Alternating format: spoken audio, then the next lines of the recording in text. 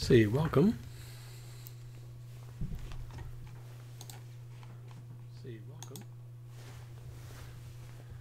Alright, go ahead and mute that. Let's see. Is it possible to get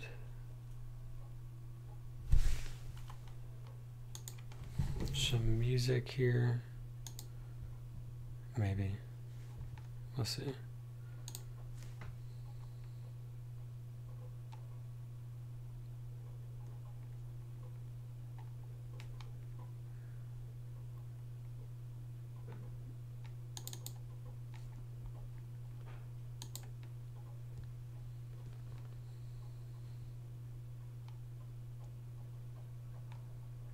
Okay, perhaps not.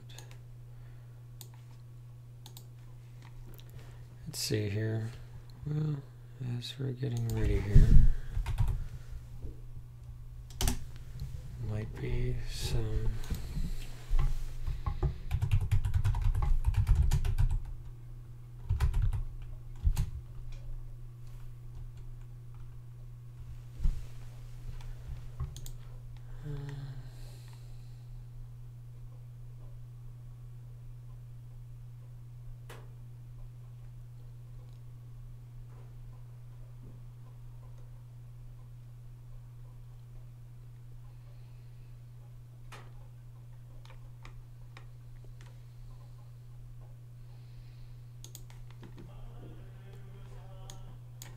hopefully that's not too loud.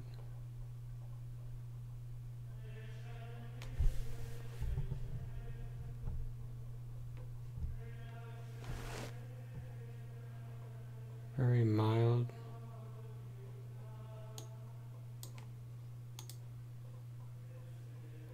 Something in the background. Should be fine.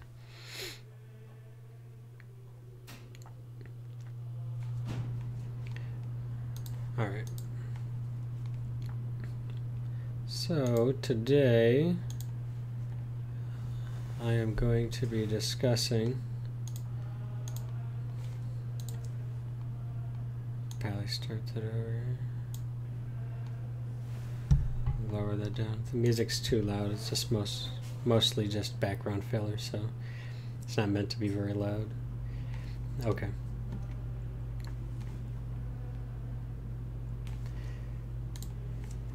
Alright, so today I'm going to be discussing the question, what is a lay Dominican?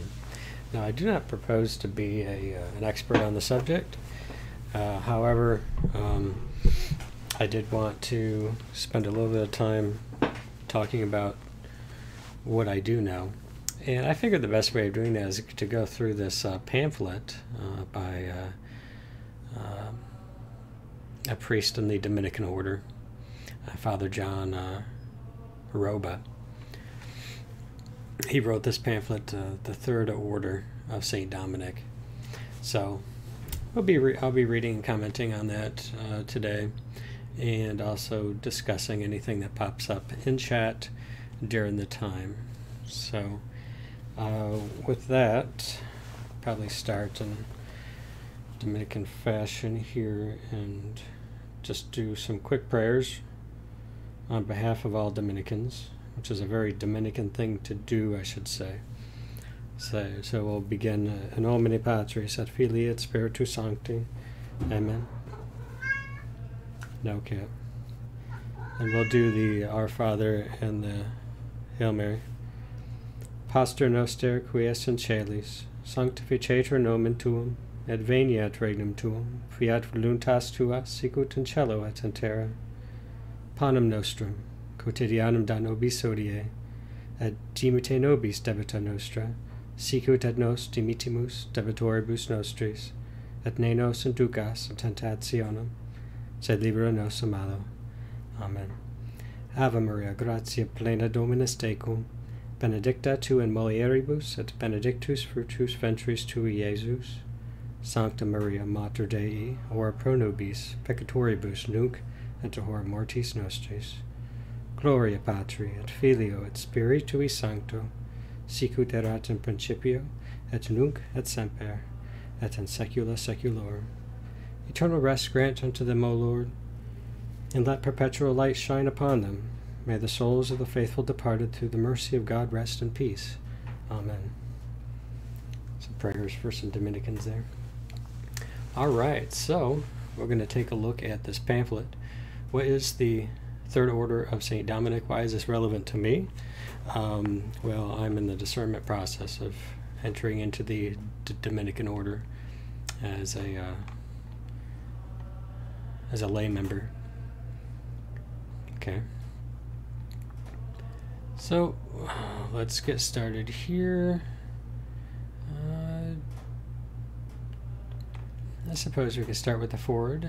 So we're going to be reading through this booklet. This booklet is addressed primarily, but not exclusively, to our beloved brothers and sisters in the Third Order of St. Dominic, also known as the Dominican laity, or Lay Dominicans.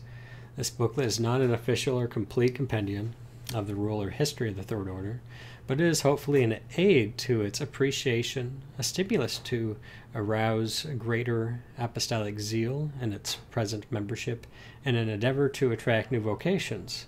A vocation comes directly from God, like a ray of light penetrating the most intimate and deepest recesses of one's conscience. The tertiary vocation is I think that's the right word, is a reassuring sign of predestination, a proof of special love for Mary, the Mother of God, and of Mary's special love for the tertiary. It is a bilateral contract of love between the Church and the tertiary, which should not be entered upon without sufficient reflection, counsel, and prayer. And as we'll see, the process of discerning one's call takes many, many years. The Christian vocation, in general, is by its nature a call to the apostolate, for faith without works is dead. The duty of the apostolate derives from Christian baptism and confirmation. For the fruitful exercise of this apostolate, the Holy Spirit gives special gifts called charisms.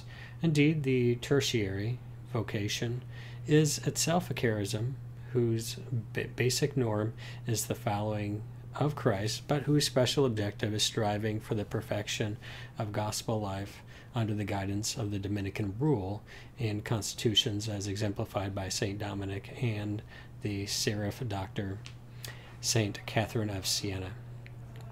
The Dominican laity has its origin in one of the 12th century penitential movements, which centered around St. Dominic Guzman, gentle athlete, fast knit to Christ. Father and founder of the Order of Preachers, the term Order of Preachers, or abbreviated OP, is just referring to someone who is a member of the Dominican Order.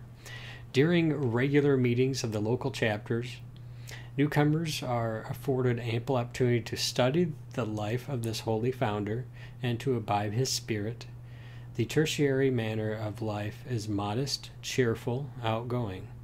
Lay Dominicans make a commitment or profession to seek the kingdom of God as Dominic and Catherine did, by prayer and an apostolate adapted to the changed conditions and realities of society.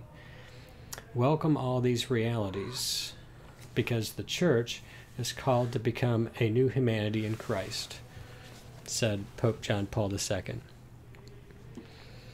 While sharing the charism of their founder, the Dominican laity strive to embrace the objectives. No cat. Okay. Where was I? While sharing the charism of their founder, the Dominican laity strive to embrace the objectives which the Church considers most important today. Although times have changed notably, basic values still retain their primacy. Seek first the kingdom of God, and all these things will be added unto you. The salvation of souls is the first and perennial goal of the Dominican order. The order's motto is truth, and its spirit is charity. The mind and heart of Dominic and of Catherine were ablaze with the truth and charity of Christ, Jesus, as God revealed to the Seraph Virgin of Siena. it looks like it's quoting Catherine of Siena here. Jesus speaking to her. All right.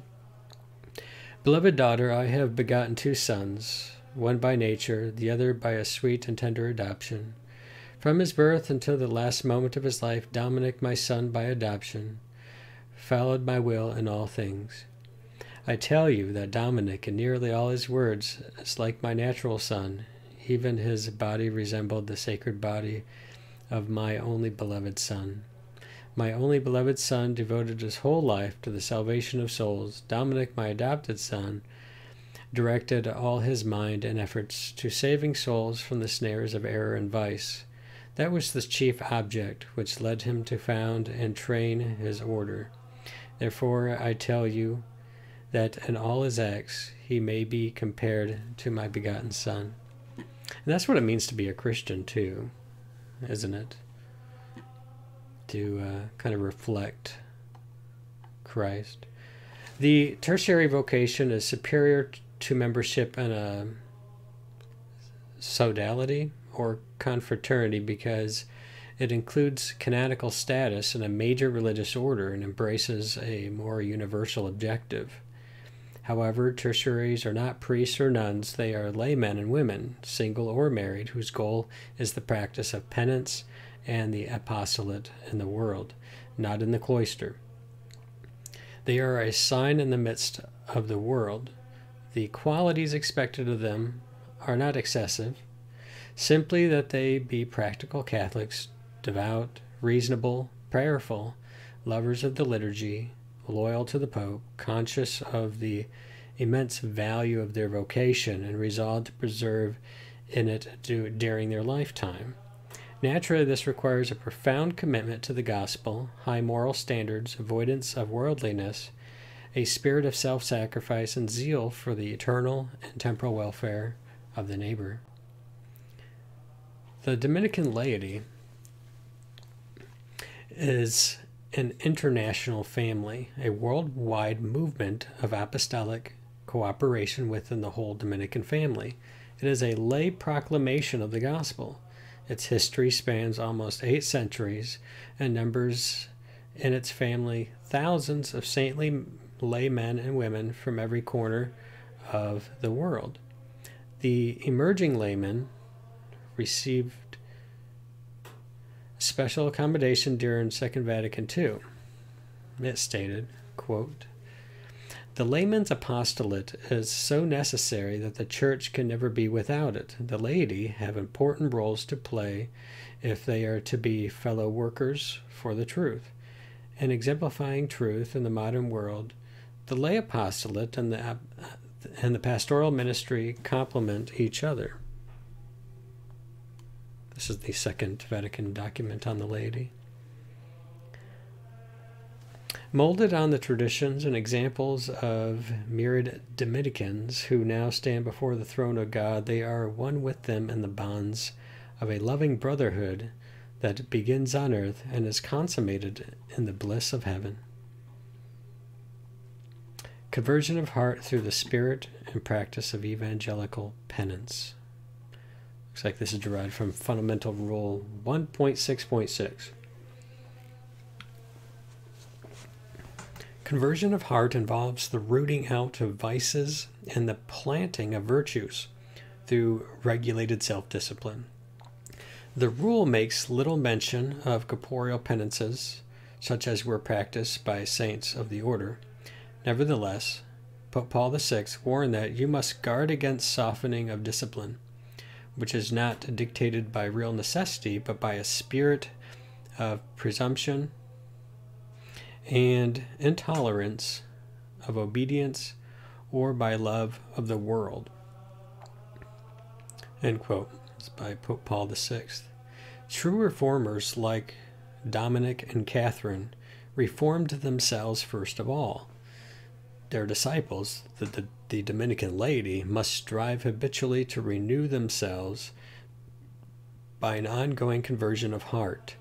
This requires avoidance of habitual sin, a reasonable asceticism, seeking perfection by means of corporeal austerity should be guided by competent spiritual direction. What is the evangelical penance or conversion of heart recommended by the rule? It is essentially the self-denial required for growth in the love of God and neighbor, the deepening of the interior life of grace, fidelity to the duties of one's state in life, avoidance of deliberate sin, mortification of one's predominant passion. It is principally interior and invisible. It is awareness and acceptance of the will of God in all circumstances, whether agreeable or disagreeable. The world expects a tertiary to live an unselfish life, void of scandal and marked by patience, helpfulness, detachment from worldly ambition, and craving for wealth. A quotation from Hosea looks like, I want a loving heart rather than sacrifice, knowledge of my ways rather than holocausts, sacrifices.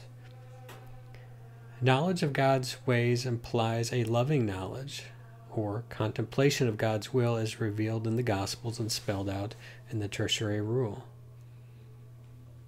Looks like a picture here of Catherine cutting her hair to discourage parental insistence on her marriage. Catherine of Siena did not want to marry. She wanted to live the religious life. A loving heart is one that is modeled after the compassionate heart of Jesus, victim for sin. Among the reasonable and practical penances suitable for tertiaries of any age or state of life, the following are praiseworthy. All right, so here are some good rules for holiness. Avoidance of luxury in dress, food, and general lifestyle. St. Dominic was, abstemious at table, fasted perpetually. His habit was poor and patched. 2. Generosity and almsgiving. The biblical practice of tithing. Dominic was generous and hospitable, and gladly gave all he had to the poor, even offering to sell himself to ransom the captive son of a poor widow. St. Thomas, I think it's probably referring to St. Thomas Aquinas, who was a Dominican. St. Thomas considers almsgiving the most meritorious work of mercy.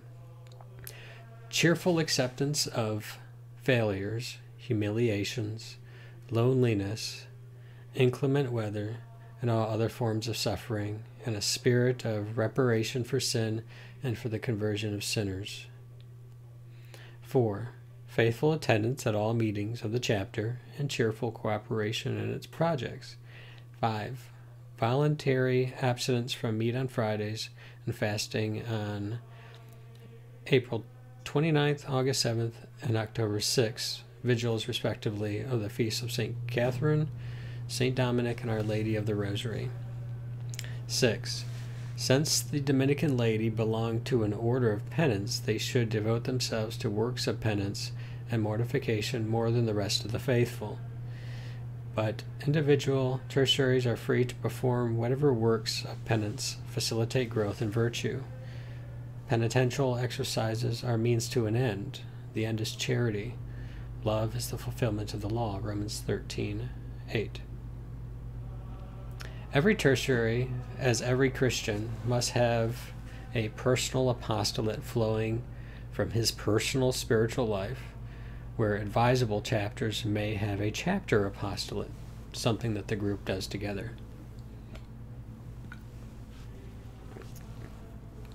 This comes from Statute 6. The deteriorating moral condition of modern society demands that the apostolate of the laity be broadened and intensified. There are innumerable opportunities open to the Dominican laity for this purpose. New problems are arising and very serious errors are circulating which tend to undermine the moral order. Charitable activity can and should reach out to all persons in need. Wherever there are people in need of food and drink, clothing, housing, medicine, employment, education. Wherever men suffer illness, exile, or imprisonment. There, Christian charity should seek them out, find and console them. Deserving of special honor in the church are those lay people, single or married, who devote themselves with professional skill, either permanently or temporarily, to the service of associations and their activities. Group and individual apostolates for lay Dominicans exist in the home, the parish, in the diocese, and society at large. The sanctification of the home should be the primary apostolate of married tertiaries to ensure high spiritual standards, regular family prayer, especially the rosary, and to create an atmosphere of domestic happiness in which Christian character and vocations to the religious life germinate. It all starts in the home with the family. Such was the Guzman household in which the saintly mother, Blessed Joan, reared Saint Dominic, and the Benincasa family, where a devoted father protected the extraordinary vocation of his daughter, Saint Catherine. Individual apostolates will vary according to the intellectual, social, and financial condition of each tertiary. Those qualified may use their talents to sponsor study clubs, Bible classes, conferences with popular guest speakers, or in writing letters of praise or protest to the news media. In other words, a very strong activity in spreading the gospel. The letters of St. Catherine, burning with love for Christ and the Church, molded the opinions and consciences of many in contemporary society. She was very influential in her writings and influencing kings and queens and popes. And I read a little bit about her story, and it's quite fascinating just how much influence that she had just by writing letters. But the letters had their force because they respected her and her sanctity. Tertiaries may adopt foreign and domestic missions and lend support to various Catholic charities and other worthy forms of philanthropy. Visiting the sick at home or in hospitals, participating in the parish liturgy, leadership in parish organizations, promoting prayer groups, Eucharistic vigils, and pilgrimages, distributing religious literature. These are all commendable and practical apostolates broadly based on the gospel. The apostolate in the social milieu, that is, the effort to infuse a Christian spirit into the mentality, customs, laws, and structures of the community in which one lives, is so much the responsibility of the laity that it can never be performed properly by others. Another way of framing this is the level of involvement by the Dominicans is very strong. And in fact, I think it may be in Vietnam or some other country where most of the leadership in the parishes are lay Dominicans. And those chapters are growing tremendously because they're so involved in shaping the parish life and in participating in roles of leadership.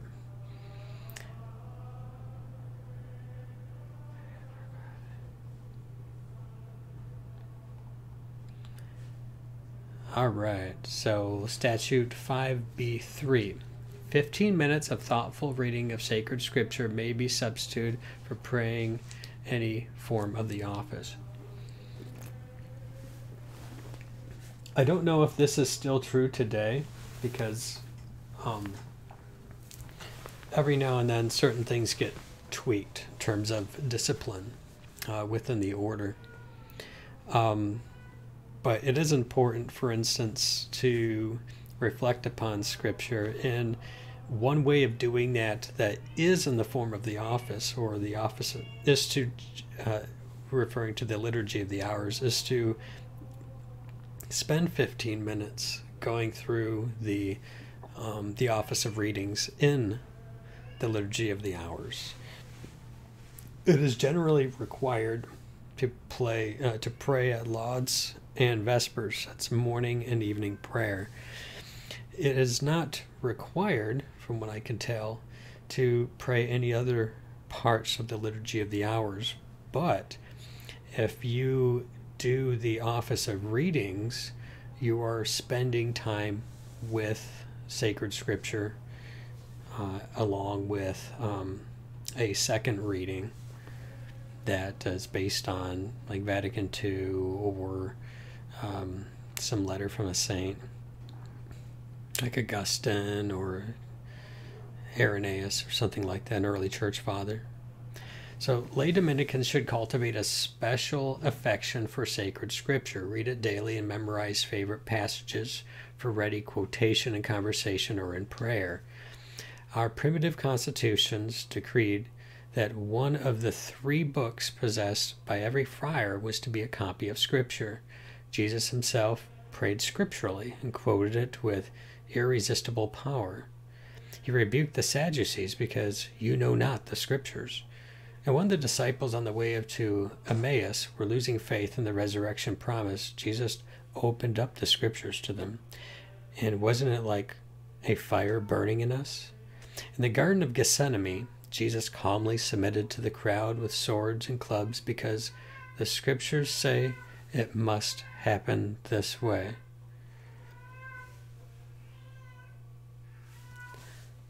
All right. The mother of Jesus knew the Scriptures well.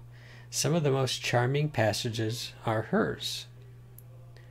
She undoubtedly told Scripture stories to the child Jesus and prayed together with him and Joseph in the language of the Psalms. She contributed to the New Testament her prophetic Magnificat, which is an essential part of the church's evening song. Evensong. In fact, the Magnificat is in the Liturgy of the Hours. It's prayed at Vespers, so we actually pray through the Magnificat. I'll be right back. Cats are going crazy.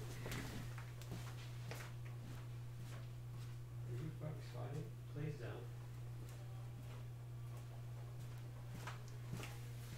don't. All right, sorry about that. In about 30 minutes, my kids will be home, so we get loud that way too. All right, the Magnificat. Yeah, what's really interesting is that when you read the Magnificat, Mary takes on a whole new dimension because it's her longest speaking role in Scripture. And when you read it, it seems very well composed and has great depth to it. And it's said to be prophetic as well, especially that for all generations will call her blessed, which we do. Every generation refers to her as the Blessed Virgin Mary in fulfillment of that prophecy. So from her motherly heart and pure lips came also the revelation of the beautiful infancy narrative. Now, where do you think the origin of the infancy narrative of Christ that Luke explains? No doubt he had spoke to Mary herself concerning those things. Who else would you go to other than the mother who bore him in those moments? St. Dominic deeply loved the Scriptures, especially the New Testament and St. Paul. His ready knowledge of the sacred text roused the admiration of his enemies and gave authority, originality, and conviction to his doctrinal preaching. After refreshing his body with food, we read that the holy man would retire to a solitary spot where, book in hand, he would read and make gestures as if in a conversation with an unseen companion. He did likewise with traveling, for he always carried a copy of the Scriptures in his knapsack. F.R.A., that might be Father Angelico, has immortalized Dominic's passion before Scripture by portraying him, Bible in hand, sitting and meditating at the foot of the cross.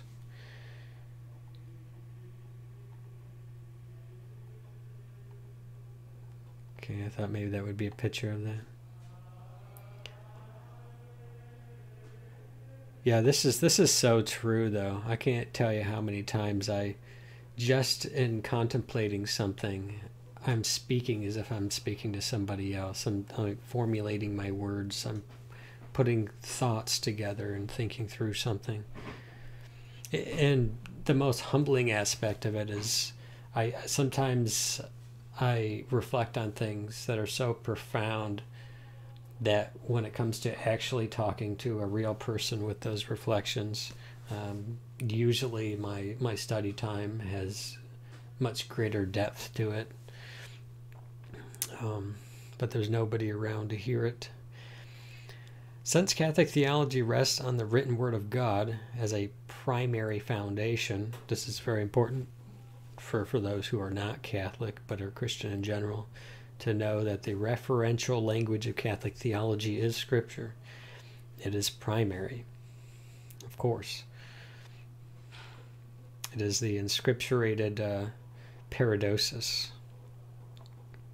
Since Catholic theology rests on the written Word of God as a primary foundation, Dominican liturgy and private tertiary devotion should also rest on that foundation.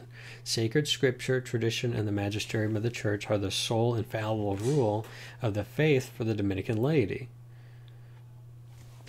At fixed periods of the day or night, tertiaries should have recourse to the Holy Scriptures that they may learn the surpassing worth of knowing Jesus Christ. Let them remember that prayer should accompany the reading of sacred Scripture so that God and man may talk together. For we speak to him when we pray, we hear him when we read the divine sayings. St. Jerome declared that one who knows not the Scriptures knows not Christ. The admonition of St. Paul to his convert Timothy is sound advice for the Dominican laity. All Scripture is inspired by God and is useful for teaching the truth, rebuking error, correcting faults, and giving instruction for right living, so that the man who serves God may be fully qualified and equipped to do every kind of good work. The Dominican laity should develop special devotion to the Blessed Virgin Mary, our special protectress, to our Holy Father, Saint Dominic, and to Catherine of Siena, patroness of the Third Order. What's kind of interesting is before considering pursuing or discerning a call to be a lay Dominican, I already had a special devotion to Mary and a great interest in St. Dominic because Thomas Aquinas was a Dominican, and Catherine of Siena, for some reason, has always stuck out in my mind. But let's take a look at the role of Mary. This may be harder for Protestants to understand, but I think it's important to recognize that those who want to know what a lay Dominican is, that they do have special devotion to Mary. In fact, Dominicans are also often garbed in their robes, and instead of having a sword on their belt, they hang a rosary. Right, they hang a rosary from their right hip or left hip. Maybe it's specific to whoever. Hey Yoshi, welcome in. Never heard of the term? What, the term Dominican, or some other term that I had commented upon?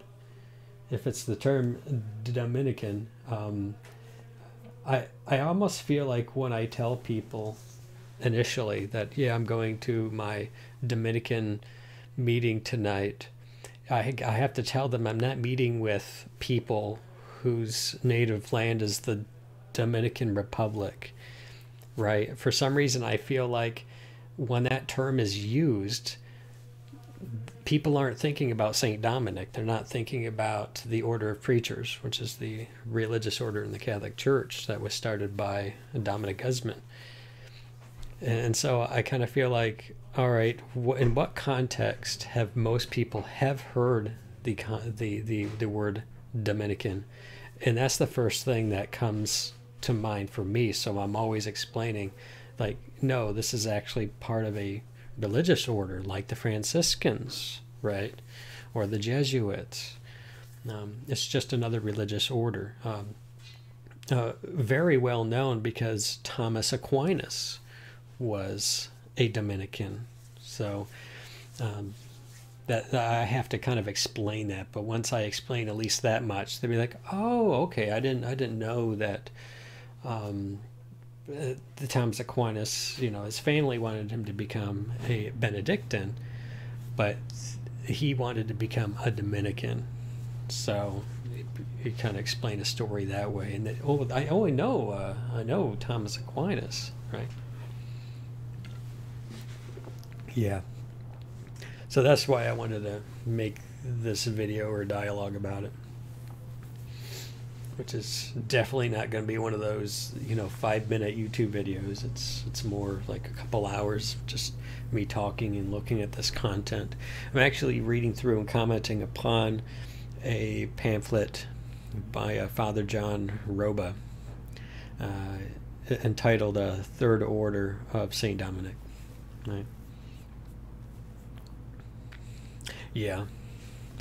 All right, so our next part is Mary. So Dominican ladies should love Mary as Jesus did.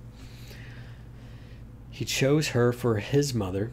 Devotion to Mary is a biblical devotion as evidenced by the Holy Spirit who overshadowed her, by St. Joseph who accepted her as virgin and wife, by Gabriel who foretold her vital role in the Incarnation, by St. Elizabeth who proclaimed her blessed among women, which she did under the inspiration of the Holy Spirit, I might add. The veneration of Mary is basic to the Christian religion, as Vatican II declared by honoring her more than did all preceding councils of the Church and declaring her to be the mother of the Church. This is true. In Vatican II, there's a section, I believe it's the Constitution on the Church, and it's like the final chapter is all dedicated to Mary. And yes, it's true that more was said of Mary within Vatican II than any other councils, as I've found out. As children of the Rosary, Dominicans should have a special love for her, who was a God-bearer and a principal participant in the joyful, sorrowful, and glorious mysteries of the Rosary, since she is the mediatrix of graces for the people of God who are in her debt.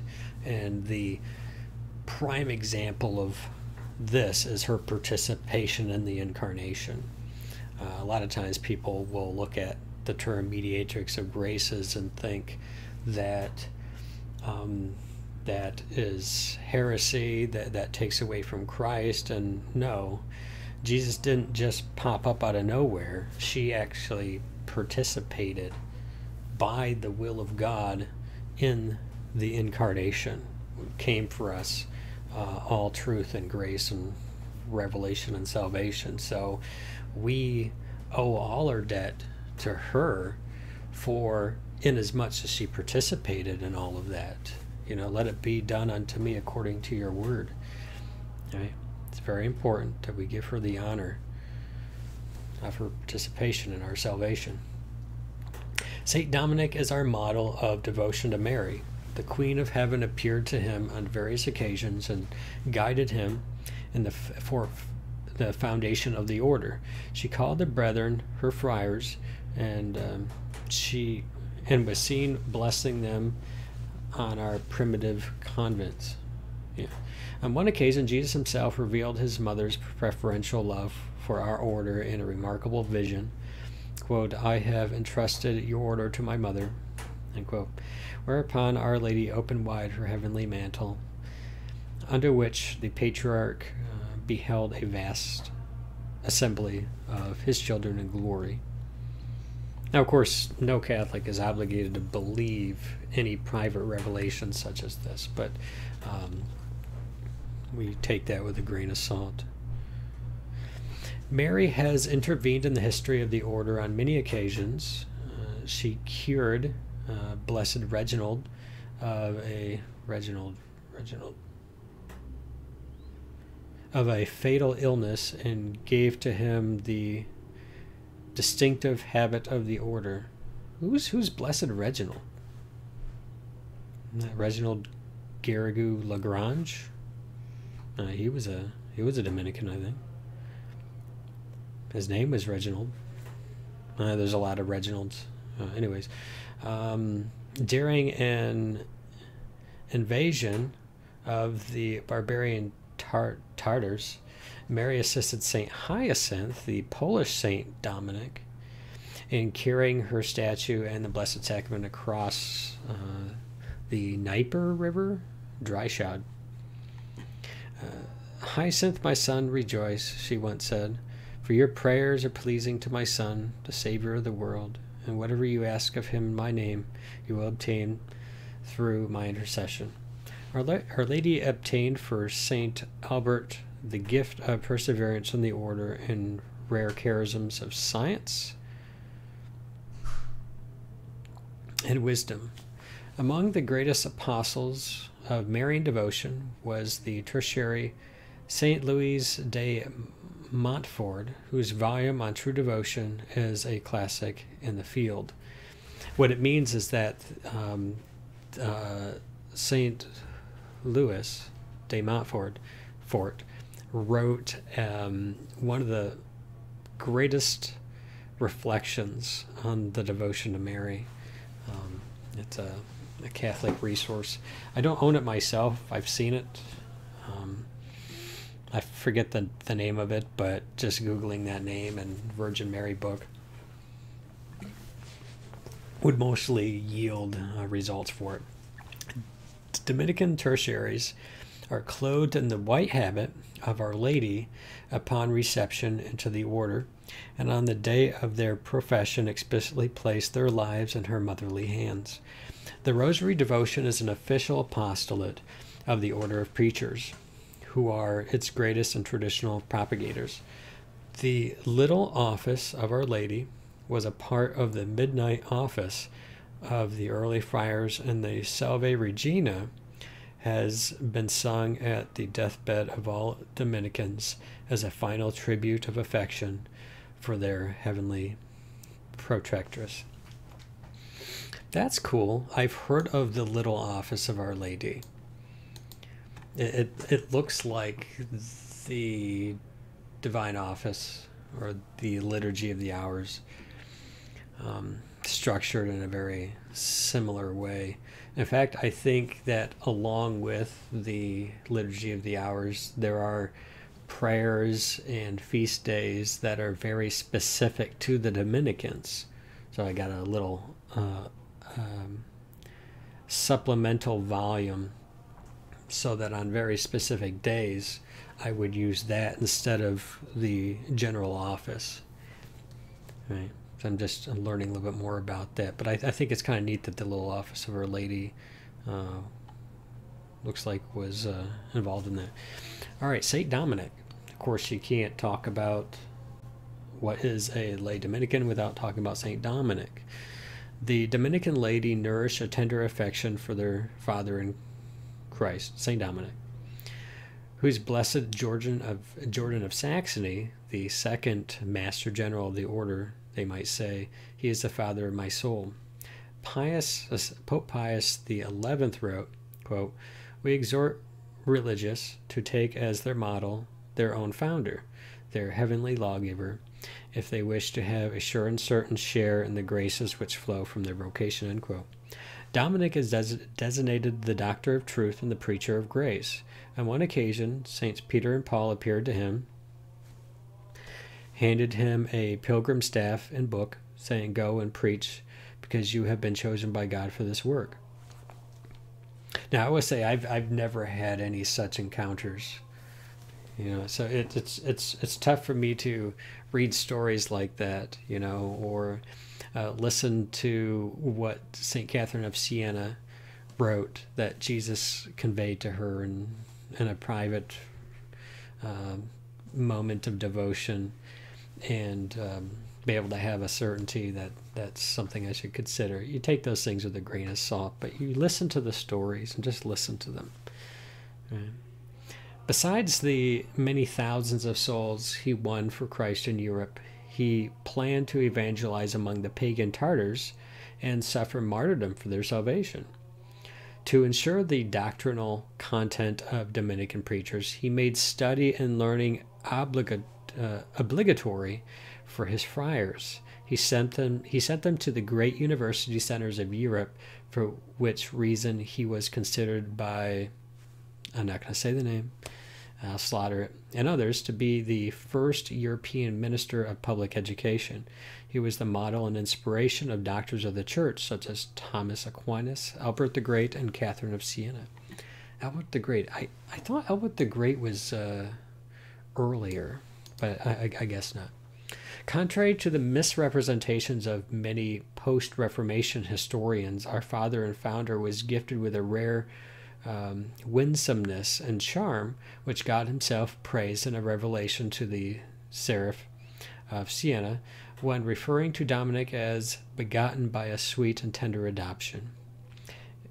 Illustrative of the irresistible charm of Dominic's personality, we quote brief testimonials from personal acquaintances. And I hope that upon my death, not just in an obituary or a eulogy, but people would have nice things to say about me. Maybe not as grand as some of these things, but to at least have made an impact upon the lives of others, so that they would naturally, a natural overflow of the heart would express these kinds of things. He was always radiant and joyous. None was ever more joyous than he, and none a better companion. He was always good to talk to when you were in trouble. He was always affectionate and quickly made you feel at home.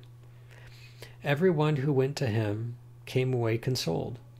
Along the road, he had a word to say to everyone, even speaking to a group of German pilgrims in their own language by the miraculous gift of languages, or tongues. I have, which is the language of the Gentiles, for instance. I have a whole video explaining on that, a Catholic reflection on the gift of tongues, or the gift of languages. I have never seen a man so humble, or one who despised himself so greatly. He accepted insults, curses, and abuse with patience, even with joy. That's hard to do. When I suffer loss at the hands of others, my initial response is just like anger, and I'm distraught. I want to get to the point where, like it says in the letter of James, where he says, consider it pure joy when you suffer all kinds of trials and tribulations, for you know that the testing of your faith develops perseverance. And I know, for instance, that I struggle with faith in general, so it makes sense I would also struggle with the means to strengthen it, in this case, going through various forms of suffering. I never heard him speak an idle or harmful word. He was pleasant to rich and poor, to Gentiles and Jews, of whom there were many in Spain. Sometimes he would walk barefoot among stones and sharp pebbles and exclaim in joy, "This is part of our penance." Living in let me just say this, living in a society where we seek pleasure and comfort, which I have that as well. I have that tendency to want to seek pleasure and comfort, especially when I'm not feeling well, which seems to be a lot, but the idea of penance really comes down to not only receiving from God a comfort or a confidence in his presence or a peace that transcends all understanding, but also a disciplining of what can seem like a waywardness about ourselves, the tendencies to seek pleasures even when we ought not to seek them, for instance, and to become more accustomed to suffering and pain and discomfort. I think I need that in my life. I need those disciplines, and part of penance is fasting, and that's kind of what fasting does. But fasting can be all kinds of things. Like, I remember one time I was living with a friend, and I was sleeping on a couch, and that's where I slept every day. Well, my friend swapped with me for about a week, where I could sleep in his bed and he would sleep on the couch, so he can see what it's like from my perspective to not have his comfy bed, but rather sleep on this couch. So that's the kind of thing I think we need to be drawn to, and it's not necessarily an easy thing to do. Some other things that were said of him: he passed whole nights without sleep, sighing and weeping for the sins of others. Does that characterize anybody you know? I mean, I wish I cared that much. And the only reason why I don't, or I wouldn't, is because I struggle with my own stuff, But that's kind of part of the whole spiritual journey, is to realize we're not the only ones on a journey. There are others on a journey as well, and we know just how much mercy and grace and divine assistance we need in the saving of our own souls, that it leads us to great compassion for others who need just as much grace, right? I've never known him to have any other bed than the church, for if there was no church, he lay on a bench or under the open sky. He fasted rigorously and was often so tired he slept sitting at meals. Okay, this is fascinating. He'd be up all night, and then come breakfast, he's just he's sitting there sleeping. Okay, well, I suppose that's an easy way to fast. You're sleeping through the meal, right? I'm not saying that's what he was doing, but he fasted rigorously. He always appeared joyous and smiling, except when moved to compassion by the affections of others. Empathy was the occasion of his miracles, healing the sick, multiplying bread for his penniless friars, raising the dead to life. It's the first time I'm hearing these.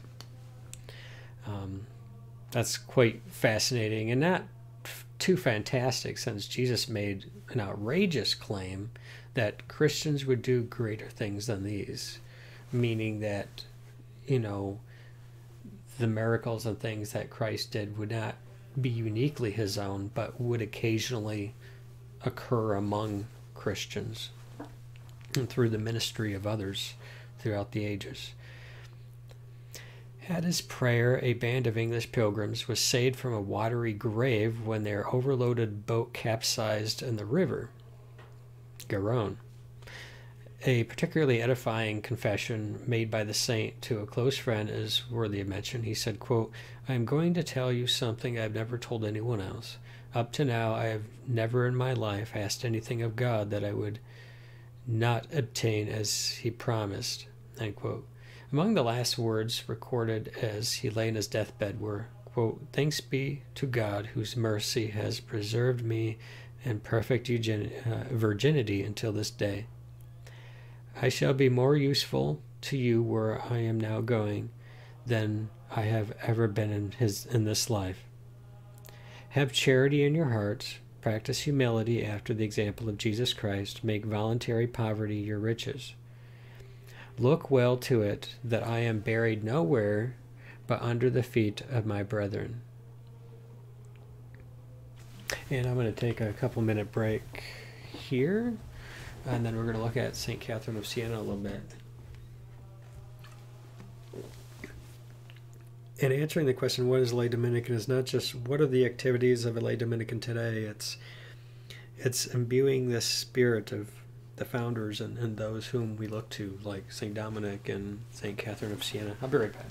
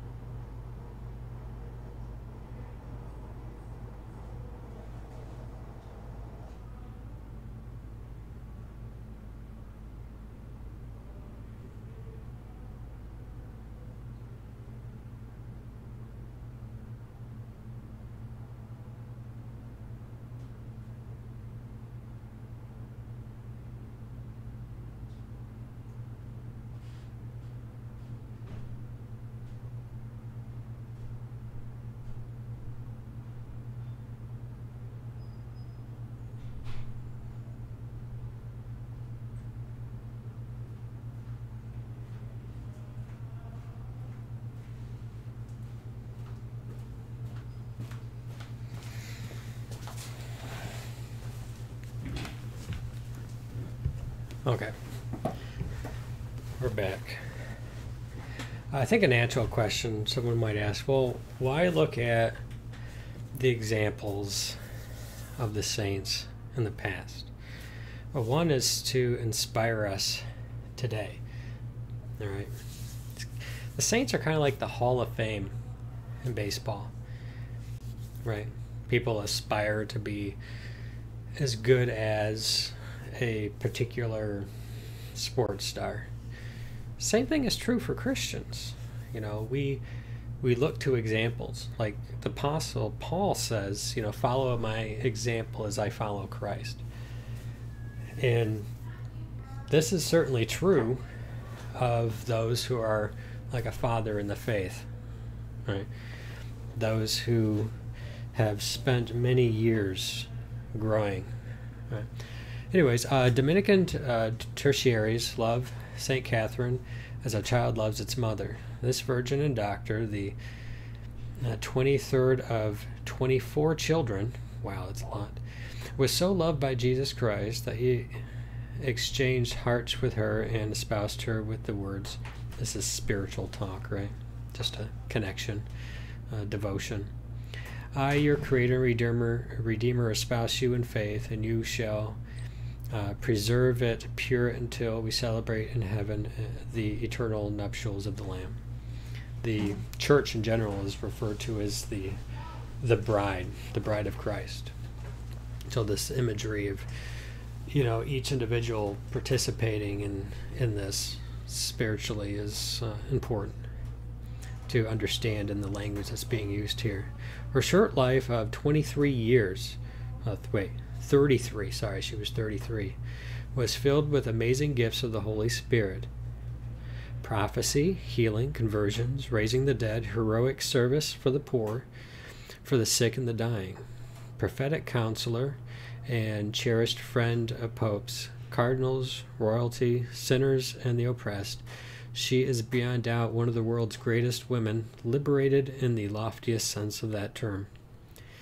It is not astonishing, then, that the Church has honored her with the title and dignity of Doctor, so that we may understand by her example her devotion to his Church, her love of sacrifice, her simplicity and frugality and food. She was frugal. Her constant prayer in the midst of trials, the sweetness of her character, her humility and unfailing kindness, the depth and beauty of her doctrine. Saint Dominic loved his devoted daughter. When the Sienese tertiaries refused to accept her in the local chapter because of her youth, Dominic appeared to her bearing a radiant habit of the order and said, "Sweet daughter, be of good cheer. Fear no obstacle, for most certainly you will wear this habit which you desire." End quote. Jesus called Catherine his sister by conformity of nature, friend by charity, dove by purity of soul and body. End quote. When marked with the stigmata of our Lord, she cried, "Lord, grant at least that the wounds may not be visible." And by stigmata, for those who may not be familiar, there's this phenomenon that occurs among some of the saints, markings. The markings of where Christ was pierced in the hand wrist area.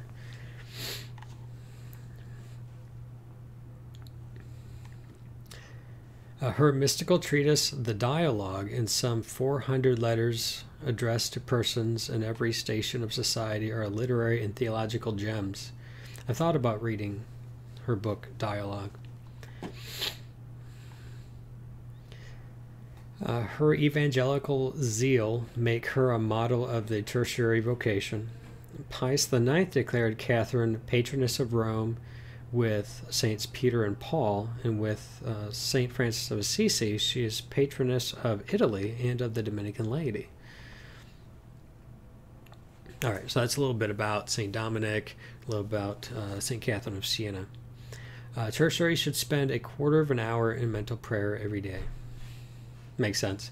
Mental prayer or meditation should present no problem to a faithful tertiary. Mental prayer is simply focusing the attention and the affections on God or some divine reality. It is talking or listening to God with or without a fixed method. Observance of the tertiary rule is naturally conducive to mental prayer because it occurs during participation in the Mass and listening to the readings, and thanksgiving after communion, and singing hymns, praying the rosary or the office reflectively. Mental prayer is private prayer, and meditation as such, reasoning predominates. In mental prayer, pious affections predominate. Hence the value of reading the Scriptures attentively, gazing quietly at Jesus in the tabernacle, uttering short, fervent expressions or ejaculations during the busy hours of the day to experience the presence of God, raising the mind and heart to God in mental prayer. Essential and helpful to mental prayer for the tertiary are mortification of the exterior senses, interior silence, freedom from deliberate faults and inordinate affections, which that's something you can't do on your own. You need the grace of God. Since the degrees of prayer correspond to the degrees of charity, a lively friendship with Jesus will advance the soul from the vocal prayer of beginners to the higher levels of prayer characteristic of advanced souls. Mental prayer is essential for the progress in the spiritual life. To mental prayer, St. Augustine attributed his conversion. Those sounds of the psalmody rang in my ears, and through them the truth entered into my heart, and tears flowed from my eyes. End quote. Tertiary should be familiar with St. Dominic's 9 methods of prayer. I have no idea what that is. So let's see if it says anything about it. A companion testified, quote, "I saw Dominic say Mass many times, and there was not a single time when he did not shed tears." End quote. Other witnesses stated that he would prostrate on the floor of the chapel and cry out, "Oh God, be merciful to me, a sinner." He would spend a long time gazing at the crucifix, standing and genuflecting Alternatively, he loved to pray with arms outstretched in the form of a cross, as he did when he raised to life the boy Napoleon. He was often seen to reach toward heaven as if gazing with longing at the throne of God while repeating verses from the Psalms. Habitually, he would pass from reading to mental prayer, and from mental prayer to contemplation. He employed all his faculties, even the deepest emotion, during converse with God.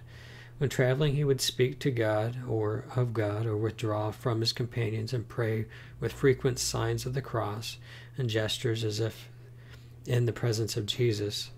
Much of the night he spent in church, passing from one altar to another, praying with groans and sighs, not realizing that he was being observed. He advised the novices, quote, "If you have no sins of your own to weep for sinners in the world," end quote. He would be the first at midnight office and preferred to sing rather than recite the liturgy. His sermons moved listeners deeply because they were his contemplations verbalized. All prayer is good and pleasing to God, especially the Our Father, slowly recited in short, fervent expressions or ejaculations from the heart. If mental prayer presents a problem, recall the spontaneous cry of the apostle, "Lord, teach us to pray." Statute 5b. When necessary or desirable, the entire rosary of 15 decades may be substituted for the oblation of daily prayer. The obligation of daily prayer. So there's daily prayers that the Dominican uses. I don't think that this is still true, that you could do the entire 15 decades to substitute for something else. It is required to do 5 decades a day, for sure, and other prayers as well. But whether 15 decades can or cannot supplement additional prayers or the non-rosary prayers is a matter of discipline that may or may not, be retained.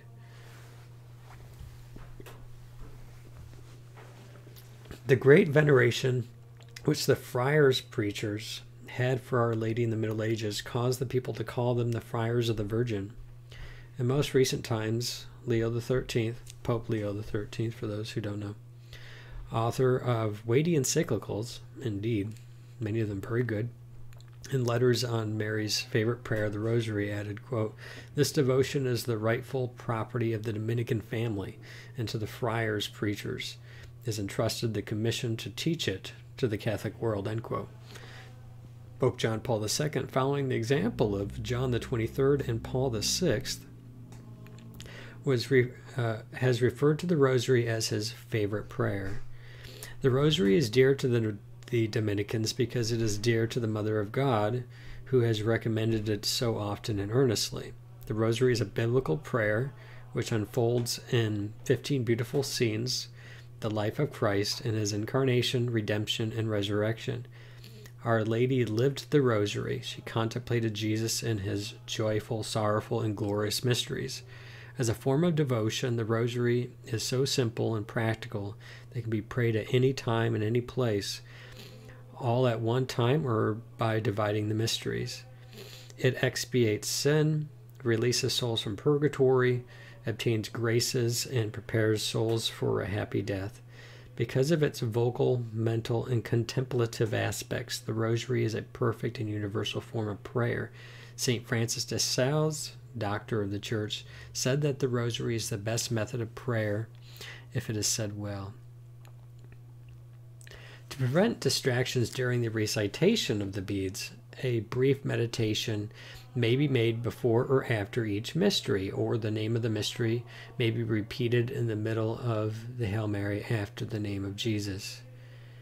At Fatima, Our Lady of the Rosary requested that this brief prayer be recited after each mystery. O my Jesus, forgive us our sins, save us from the fires of hell, lead all souls to heaven, especially those in greatest need, or those in most need of thy mercy, as it's commonly said. The sacred apostolic penitentiary,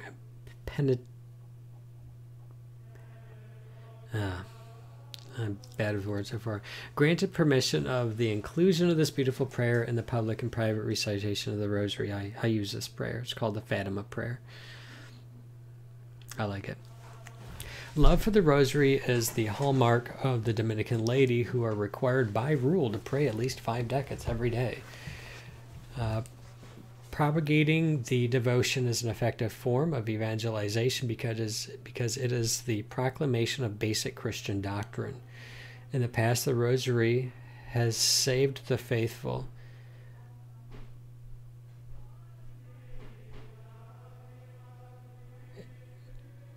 In the past, the Rosary has saved the faith of nations in crisis: France, northern Italy, Portugal, Ireland, Spain, Brazil, and Austria.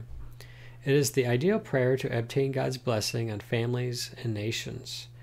A plenary indulgence is granted for praying the Rosary in presence of the Blessed Sacrament, or in special prayer groups, a partial indulgence otherwise. Blessed Alan of the Order of Preachers declared that the well-being and progress of the Order of Preachers is in proportion to its zeal in propagating this devotion so dear to the Mother of God and committed to it by the Holy See. Despite a temporary decline in the wake of Vatican II, the Rosary devotion is now regaining its former place of honor in the Church. Besides those Dominican monasteries where the Rosary is recited perpetually, numerous contemporary Rosary crusades and prayer groups are flourishing in various parts of the world. Among Marian devotees, special mention should be made of the Sons of St. Dominic, by tradition, the guardians and promoters of this very salutary practice. End quote. The Rosary Confraternity, entrusted to the Dominican Order by the Holy See more than 500 years ago, is a worldwide family of prayer which brings down many blessings on the people of God. And when it comes to the Dominicans, evangelization, this is a key point. Evangelization is not mentioned explicitly in the rule, but it is implied and strongly recommended by the Church in our time. On August 27, 1978, Pope John Paul I, of happy memory, in his first message to the bishops declared, quote, "We wish to remind the entire Church that its first duty is that of evangelization," end quote. Basically, evangelization is the proclamation of the gospel of Jesus Christ, the means by which people of the world become the people of God. Since Vatican Council II, there is a notable trend toward greater participation of the laity in the secular business of the world and the ecclesial administrations of the Church. To share the gospel with the unchurched by means of television, radio, and the press is to share the ministry of Christ. It is the communication of truth, the Dominican ideal. "What is truth?" asked Pontius Pilate. And the reply in person, "I am the truth, the way, the life." In a remarkable vision, St. Peter and St. Paul once appeared to St. Dominic in the Basilica of St. Peter in Rome, presenting him with a staff and a book, commanding him, "Go and preach the gospel, for to this you have been called." Dominic's zeal was not confined to Europe. He repeatedly petitioned the Holy See, "Principio nunc et semper, et in saecula saeculorum." Good prayer in the background there. Sorry. He dispersed. Dominic's zeal was not confined to Europe. He repeatedly petitioned the Holy See for permission to evangelize the Cuman Tartars and win the martyr's crown. He dispersed his first friars to farthest corners of the continent. Pope John Paul II has urged the laity to engage in politics, a social milieu in which Catholics are pitifully non-vocal. Not me. Not me. Not people like Michael Knowles either. What woman was a greater evangelist than St. Catherine of Siena, the irresistible dyer's daughter? Dyers, I think he dyed clothing with various colors, was plunged fiercely into the world of politics, pleading for social justice, for cessation of hostilities, and reconciliation with the papacy and with one another through the divine mercy and the blood of thy Son, sweet Christ Jesus. It was at the request of Saint Raymond of Pennafort that Saint Thomas composed his Summa against the Gentiles, or the Summa Gentiles. Right? Summa contra Gentiles. It's the Summa against the Gentiles, for the evangelization of the Moors in Spain. And Saint Vincent Ferrer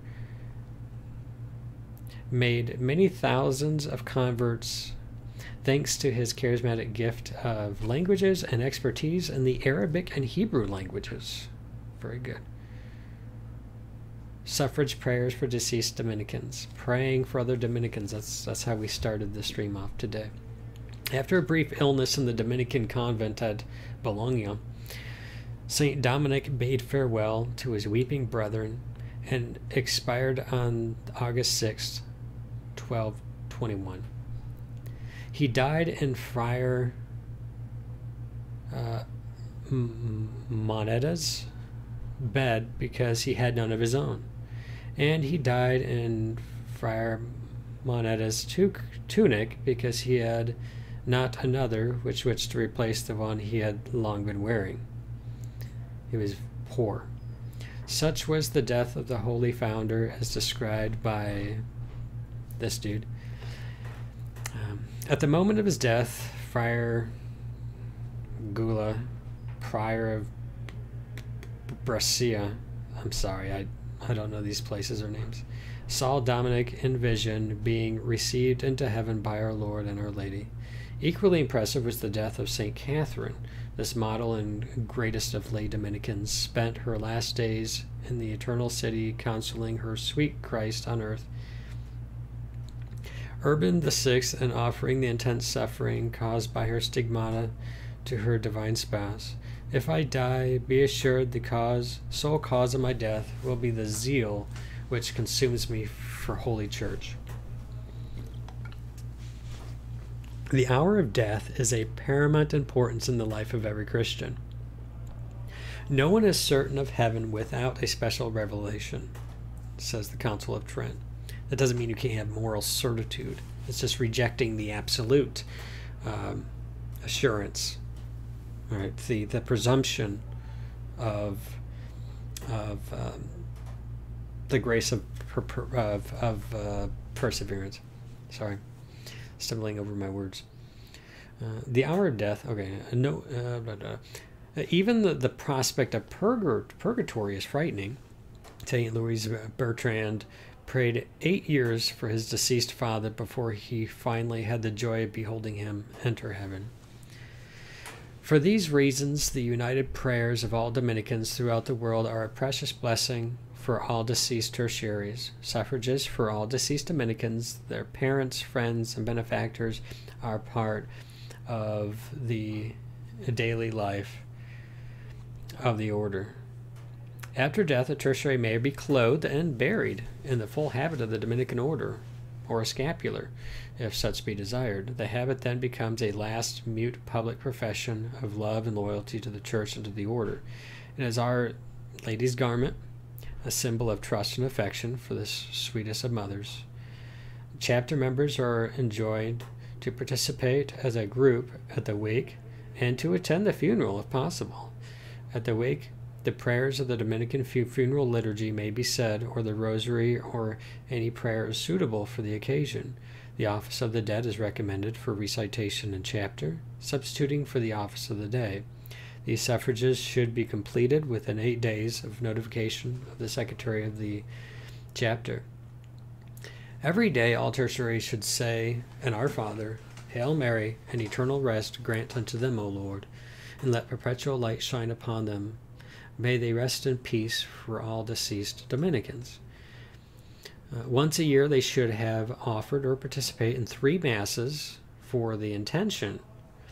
The office for the dead should be prayed also on the following days. Hey, Angel, welcome in. Good afternoon to you. Good to see you. Let's see. All Souls Day, February 7th, for deceased fathers and mothers of all Dominicans. September 5th, for deceased friends and benefactors of the order. And November 8th, for all deceased Dominicans. I don't have these written down somewhere. I'm sure I'll learn all the particulars as I go. It is a great consolation to realize that years after you and your dear ones have left this life, many thousands of Dominicans and our Holy Family will be praying for your eternal happiness and theirs. It is a family remembrance which guarantees that you and they will never be forgotten. You and your loved ones will rest securely in the minds and hearts of Saint Dominic and his myriad children on earth and in heaven. The Church grants a plenary indulgence to the Dominican lady who die wearing the scapular of the order and having it on their bed. A holy death is the well-deserved reward of a devoted life in the Third Order of Saint Dominic. Oh, here's a question. So is this where Day of the Dead in Mexico comes from? I'm not familiar with the origins of the Day of the Dead, to be quite honest. If you're referring to like All Souls Day or something like that. It does make me wonder, though, because normally on Halloween, which is All Hallows Eve, the day prior to All Souls Day, All Saints Day, sorry. All Saints Day, which is November 1st, and then November 2nd is All Souls Day. All right, so you have Halloween, or All Hallows Eve, then on November 1st you have All Saints Day, then you have All Souls Day. But just the idea of being remembered and not forgotten is certainly rooted in perhaps the Catholic influence in South America. There's a lot of Catholic influence in South America that may have influenced the idea of that, and it probably has their own local customs and stuff, kind of like how Christmas became Santa Claus here, Easter became about a rabbit, Valentine's Day was about giving chocolate and candy and notes to loved ones. St. Patrick's Day is all about leprechauns and stuff like that. I'm going to guess that maybe it has kind of a cultural expression that is sort of inspired by the actual feast day in the liturgical calendar, which I find to be quite interesting, that in America, or at least there are these cultural expressions that have been inspired by actual holy feast days in the Roman Catholic liturgical calendar. It's just kind of curious to me how it becomes something else in a culture. So I'm not quite sure beyond that. That's something I think it's worth looking into for sure. But it is indeed a good, a consolation that during one's life as a lay Dominican, one is praying for all of those in the religious order, and knowing that when you die and go to the Lord, the religious order is going to continue to pray for you perpetually. That's very good, I think. They'll be praying for you. It is a family remembrance which guarantees that you will never be forgotten. You and your loved ones will rest securely in the minds and hearts of St. Dominic and those. I liked this right here. A holy death is a well-earned reward for a devoted life. I like that. Okay, we're getting to the end of the document. So it says, okay, a chapter ordinarily meets once a month, at least to develop the Dominican spirit of its members and to receive instructions and inspiration from the director and each other. So this is kind of important. In addition to praying the rosary and reading scripture every day, and praying for all Dominicans, among other things, the Lay Dominicans get together once a month, and we pray together. We pray the divine office. So wherever, like, if it's during Vespers, then that's a part of the divine office that we pray, and so on and so forth. Pope Benedict the 15th, a Dominican tertiary, once stated. Oh, I didn't know that. Anyways, we know from history that when he was forming his first disciples to Christian perfection, St. Dominic thought of gathering a holy militia of pious layfolk to defend the rights of the church and to offer a strong resistance to heresies. Yay! That was the origin of the Third Order of Dominicans, which, by popularizing the way of perfection among people living in the world, was to bring a great glory and assistance to our Holy Mother Church. I don't know if it's going to go into it right here, but maybe tomorrow or soon we'll go over the first module for postulancy. There are 6 modules that people go through during like the first 6 months of participating in the Lay Dominican meetings, where we'll talk a little bit about the life of St. Dominic and the heresies, like going against the Albigensians and stuff of his day and whatnot. So they were quite effective, because how many Albigensians have you met lately? All right. Let's see here. All right. That was the origin of the Third Order of Dominicans, which I read that. All right. These laymen and women clustering around St. Dominic and his friars throughout Europe were given a tertiary rule of life in 1285 by the Dominican Master General Munio Zamora, who took them under his jurisdiction and granted them the benefits of the order.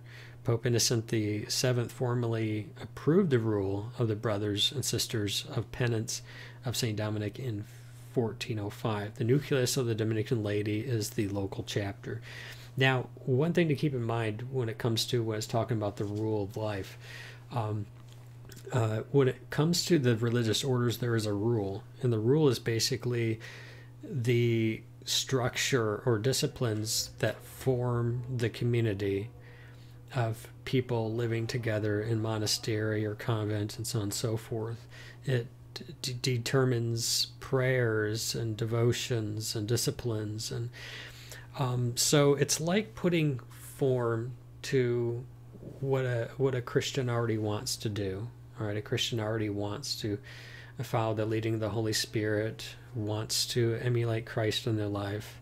They want to worship God the Father, and what a rule does is helps to put some structure or some form to that development, kind of like spiritual disciplines, or and how that gets applied to our daily life and growing in holiness and so forth. So it's a way of doing it together with other people in a very particular kind of way. And we've already talked about like the special devotion to Mary and all those other things when it comes to the Dominicans. A chapter of the Dominican laity is an authentic Dominican community drawn together by love of St. Dominic and the penitential life. Basically, divine charity is the golden bond of unity between all Dominicans on earth, in purgatory and in heaven. It is the communion of saints in operation. When a chapter meets, a family meets. The closer the family ties, the more progress each member makes in the spiritual combat against personal failings, isolation, and discouragement. Just imagine, struggling with personal failings, isolation, and discouragement, but then entering into community with others who are trying to escape those same things, right? And try to grow in holiness together. Right?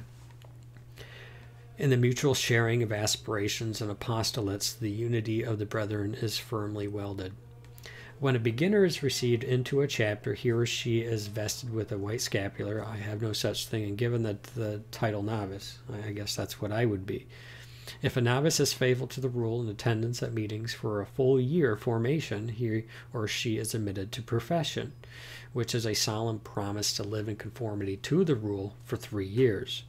This promise or commitment may be renewed for 3 more years or for life, which allows ample time for a final decision and growth in Dominicanism.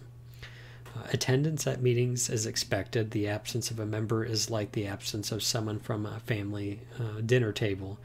It is felt by all. Absence from a meeting without reason is a fault against the rule.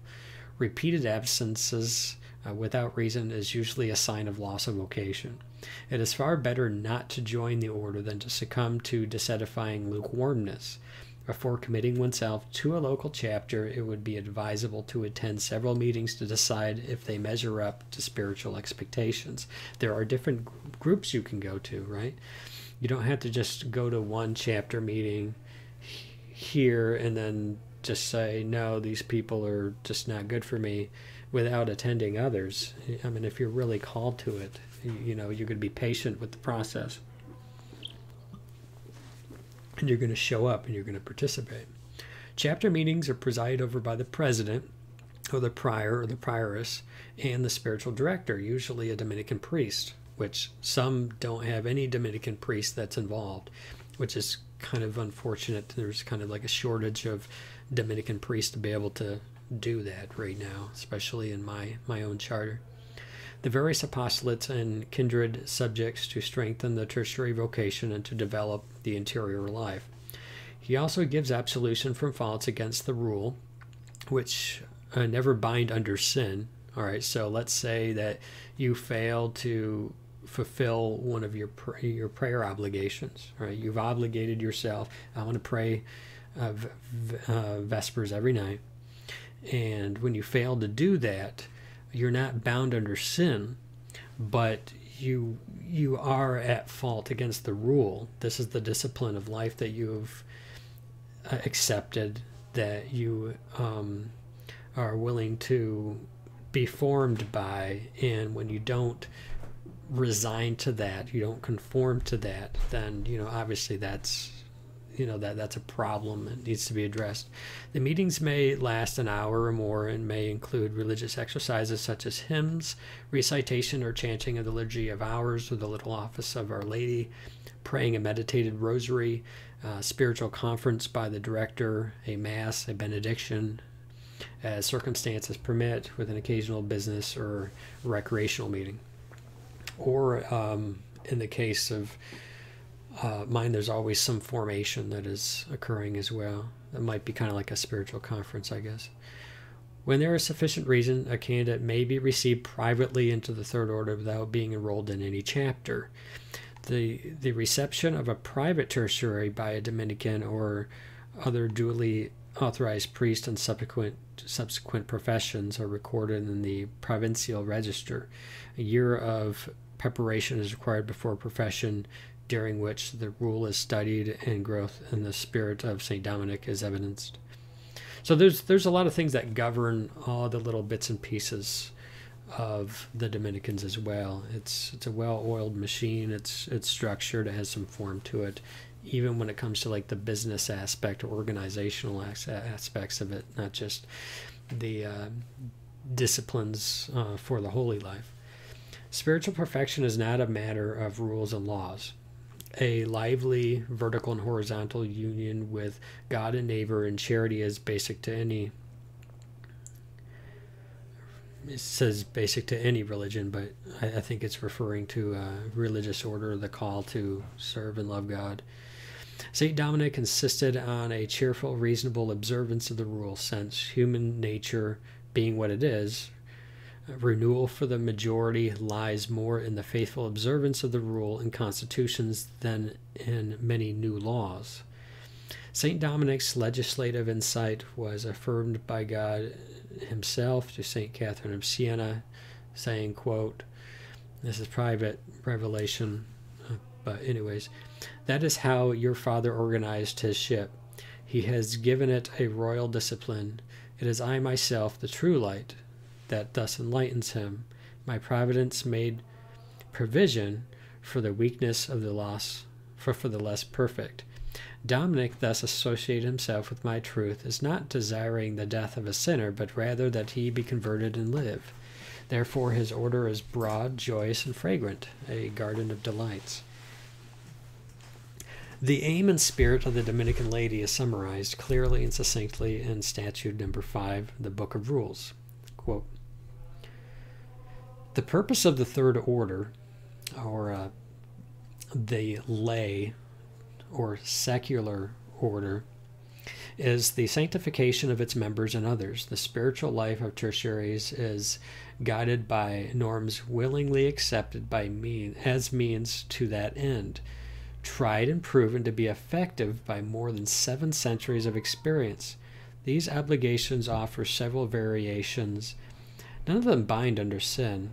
They are followed freely by joyful hearts, never to be regarded as rigid routines that threaten conscience or peace of mind. They are the spiritual bonds of unity with fellow tertiaries and their Dominican forebears. All right, a little bit about the governance of the laity here, just because we're being thorough.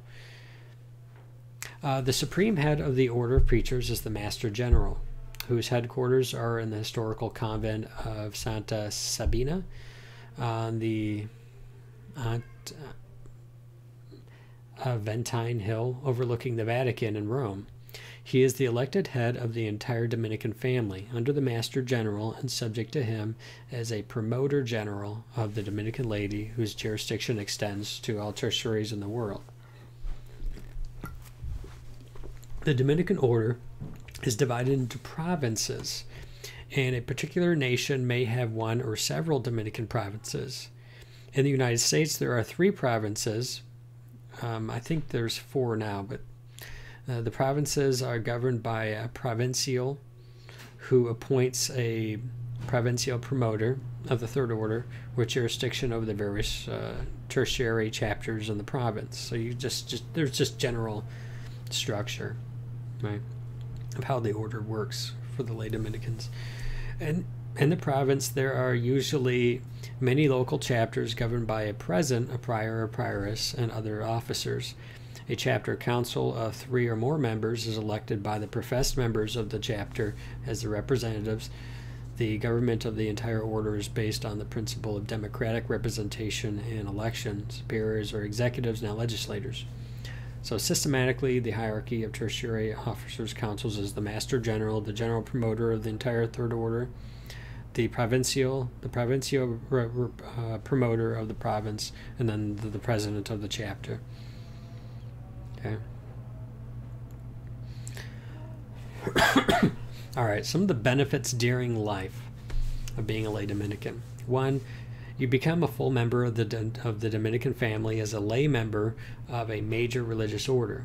2, you enjoy a privileged place in the church. 3, you have St. Dominic for your father and all the Dominican saints for your brothers and sisters. 4, you share the prayers, penances, and good works of Dominicans throughout the world. 5, you gain plenary and partial indulgences under the usual conditions as listed in Appendix 2 of the Rule Book. Do I see a 3 after 5? Okay, well, anyways, let's not be too distracted by the strange numbers here. You benefit from spiritual conferences on the interior life. You enjoy the society of fervent layfolk. In sickness and sorrow, you have the support of special chapter prayers.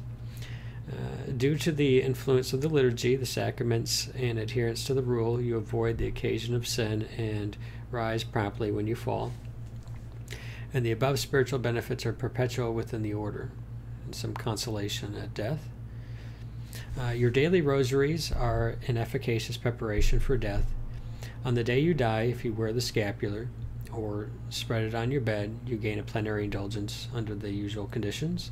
You may, if you desire, be buried in the full Dominican habit. This permission is not granted during lifetime without permission of the local ordinary. The chapter will assist in the obsequies. I don't know this word, I'm sorry.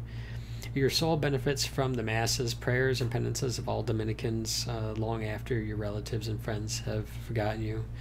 In heaven you enjoy your special relationship with all the Dominican saints and elect in glory. So let's look at the principal obligations. So, okay, we talked about St. Dominic, we talked about St. Catherine of Siena, we talked a little bit about having a ministry or having an apostolate. We talked a little bit about the hierarchy or structure. We've talked about emulating the lives of saints and so on and so forth. But when it comes down to it, well, what exactly do you do on a daily basis? Well, what makes a lay Dominican different than, say, anybody else who might be Catholic or otherwise?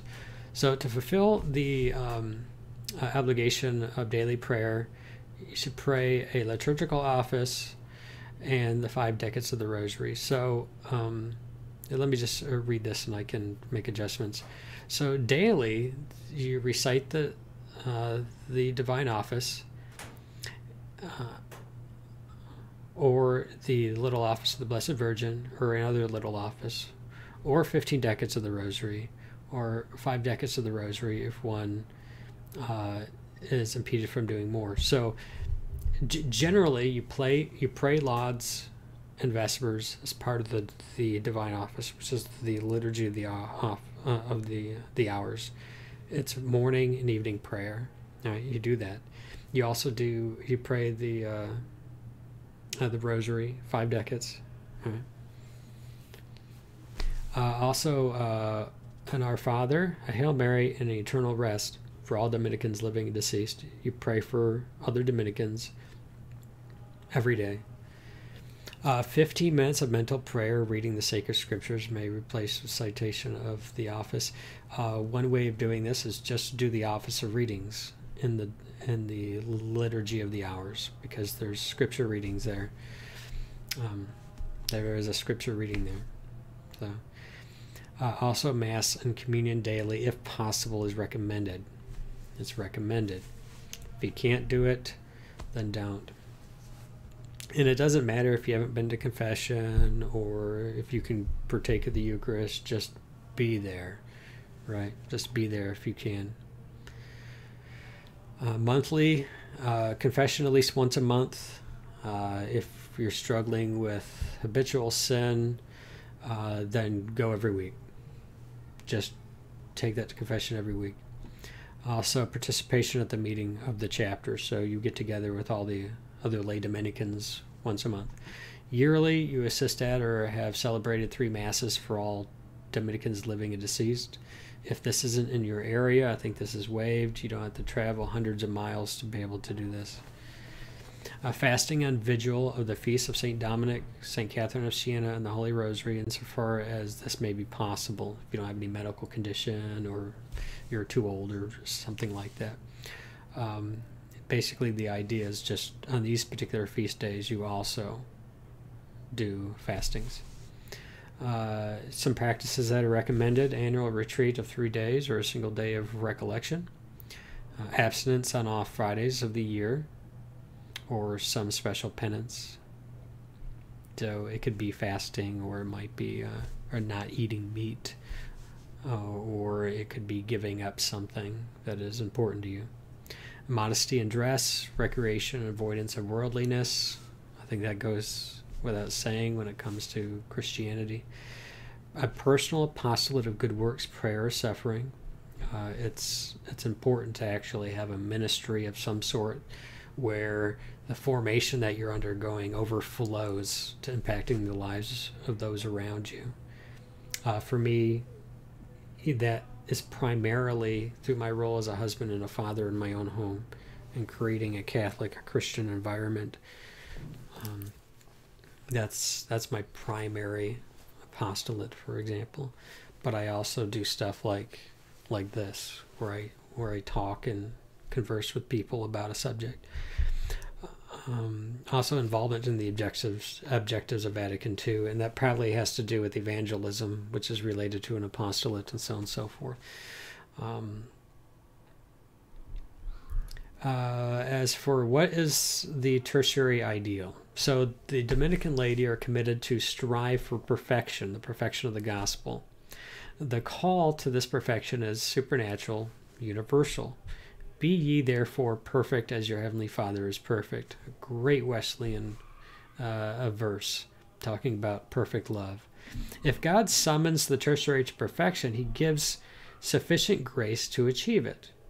All right? Jesus does not mock us. He has faith in our human nature.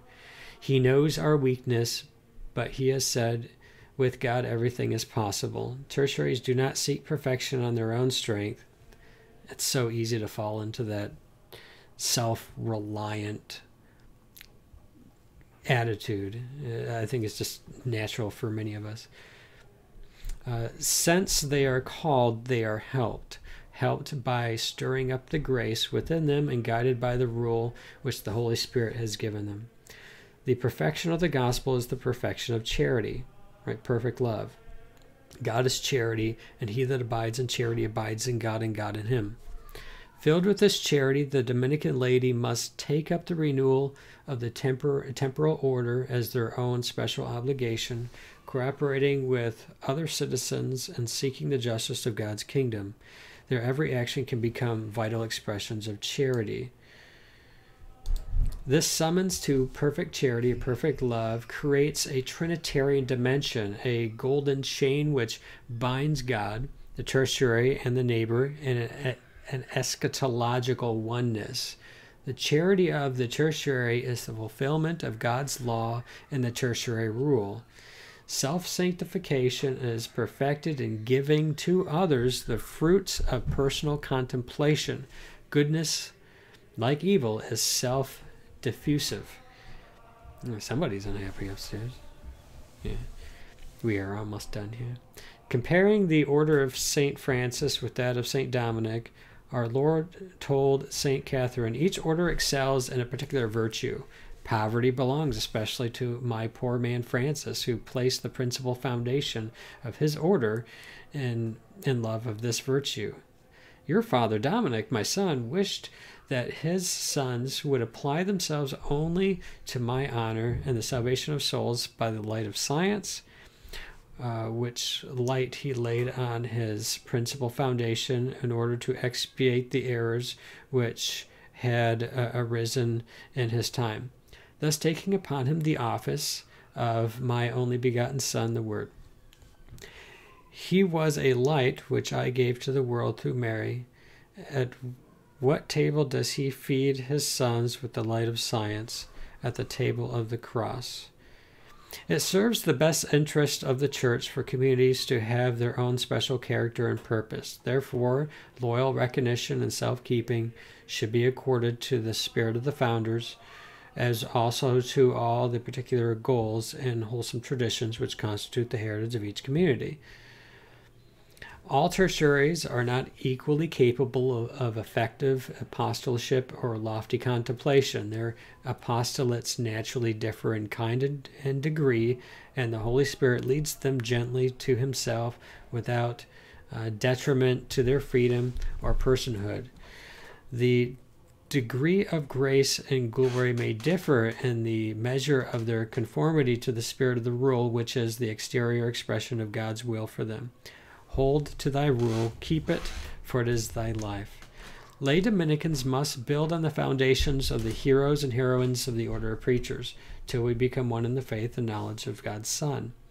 On the twin wings of charity and divine science, Rose of Lima became the spouse of Christ and the first canonized tertiary of the New World.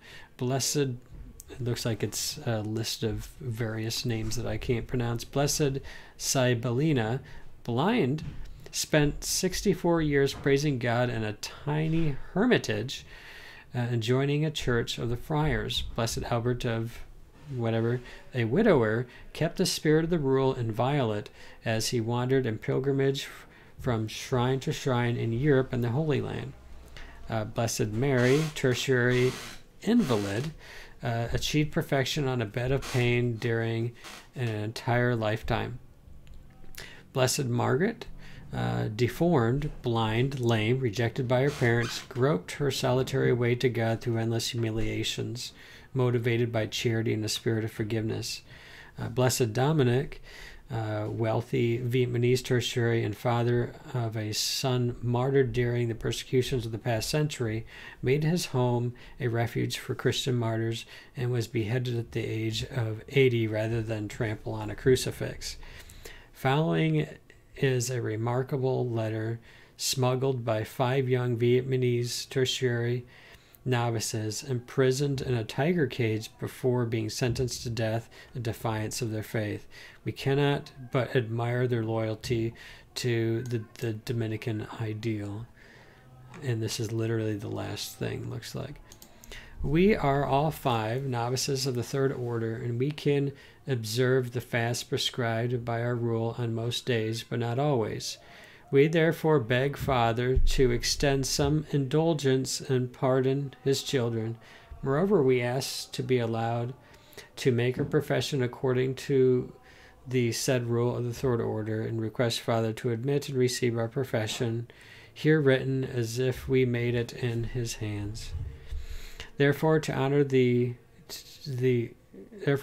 honor of Almighty God, Father, Son, and Holy Spirit, we, Francis Xavier, Dominic, Thomas, Augustine, and Stephen, in your presence, Reverend Father John, in place of the Most Reverend Master General of the Order of Friars, Preachers, and of the Third Order of Penance of St. Dominic, make profession and promise to live according to the rule and constitutions of the Third Order of St. Dominic, and even until death. All were strangled to death on December 19th, 1839. There was perfected in glory in heaven. So anyways, there's a lot to the Dominican order. There's a lot of history. There's a lot of structure. There's a lot of disciplines. Just all kinds of stuff. I will put a link to what I worked through today in the description. And thanks for hanging out. Thanks for some of the chat and participation. And we will see you next time.